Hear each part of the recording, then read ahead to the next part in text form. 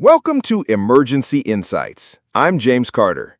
Today, we're dissecting a cornerstone of emergency medicine, the evaluation of chest pain.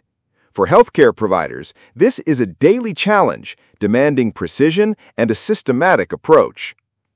Our primary focus must always be a comprehensive history and physical examination.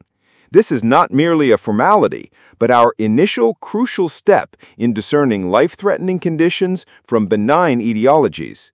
Elicit details regarding the onset, character, radiation, and alleviating or exacerbating factors of the pain. Concurrently, a focused physical examination can reveal vital clues, such as signs of heart failure or aortic dissection.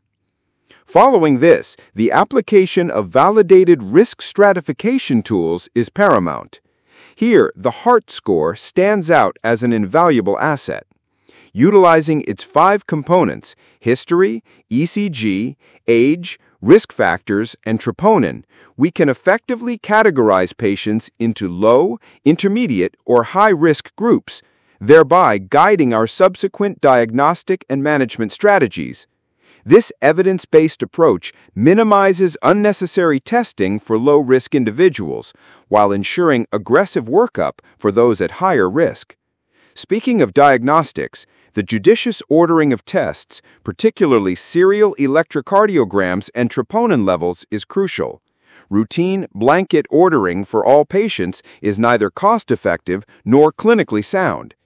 Instead, integrate these tests thoughtfully, based on the patient's presentation, risk stratification, and dynamic changes in their clinical picture.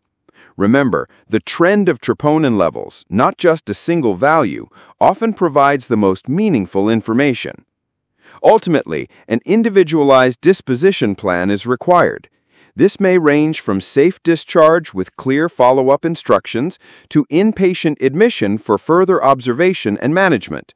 This decision must be based on the totality of clinical data, the patient's risk assessment, and an unwavering commitment to patient safety and resource optimization.